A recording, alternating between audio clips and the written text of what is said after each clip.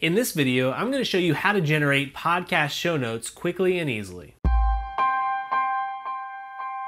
Hey, this is Luke with the Wave team, here to help podcasters like you to elevate their reach. So be sure and take a second and subscribe below so you don't miss any podcasting tips in the future. Creating podcast show notes is an important part of the podcasting process. It not only provides the best experience for your listeners with helpful recaps, summaries, and resources from your episode, but it also can help getting your podcast discovered by new listeners looking for content just like yours, aka getting your podcast found in Google. Now, when we talk about show notes, we're essentially talking about written notes about your show. So many people use show notes interchangeably with your podcast description, and this form of show notes tends to be more summarized and just shorter in nature. And there's also long-form show notes, and these tend to come in the form of blog posts. In our opinion, both of these forms of show notes are essential to your success as a podcaster, but it's also one that many people neglect because it can be a lot of extra work. That is, without the right tools at your side. To help you generate podcast show notes quickly and easily, we recommend the website duplicate.co.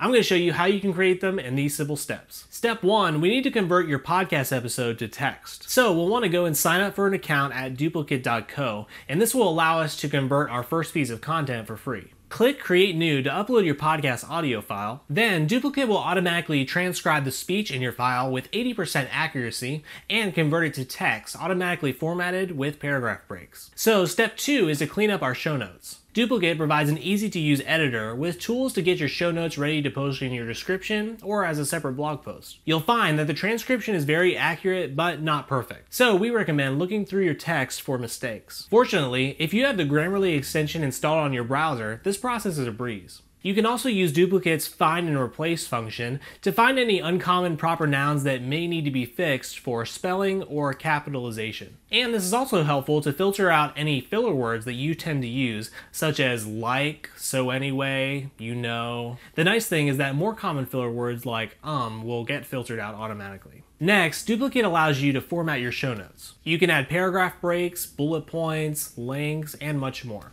If you'll be formatting your show notes as a blog post, then you'll also be able to add H1, H2, H3 headline tags, which is really important for SEO. Now, if you are mainly creating your show notes for your podcast description, then I recommend making these headlines bold. Step number 4, an important aspect of show notes is sharing resources that you mentioned in your podcast episode, so be sure and hyperlink those in your text. And by the way, including outbound links like this can help for SEO. Number 5, add images. For your blog post show notes, you should give your post some visual appeal, so be sure and add some images. You can upload your own or use Duplicate's quick image search, which is powered through Unsplash. One last crucial step for your blog post is to actually embed your podcast episode audio. Remember, your show notes in the form of a blog post have a much higher chance of ranking in search results. So your written content may become the gateway for people discovering your podcast audio, so don't forget to embed the actual audio in this post. Once you finish editing the full show notes for your blog,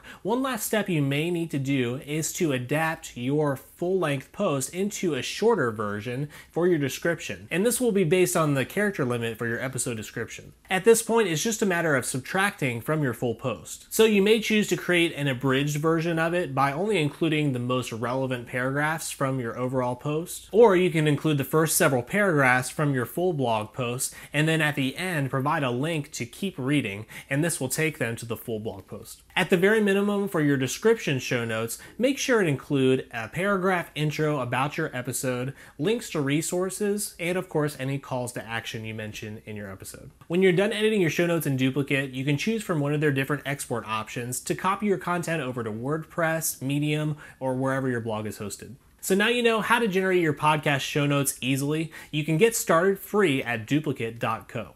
If you found this helpful, be sure and give this video a thumbs up, and to learn more ways to promote your podcast, you'll want to check out one of these videos next and subscribe so you don't miss any future tips. Until next time, keep creating.